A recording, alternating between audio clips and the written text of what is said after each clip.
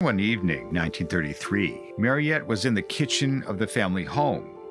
She looked out the window into the garden and saw, or thought she saw, a glowing globe. She moved her oil lamp to another room to see if the reflection of the lamp hadn't been playing tricks on her. But when she came back into the dark kitchen, the glow in the garden had turned into a woman bathed in light, holding a rosary and beckoning her to come out. Mary gives her a brief message. I come to alleviate suffering. When Mariette asks for a sign, the Virgin of the Poor responds with the simple words, believe in me, and I will believe in you.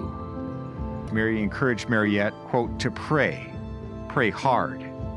Mary divulged to Mariette who she was, the mother of the Savior, the mother of God.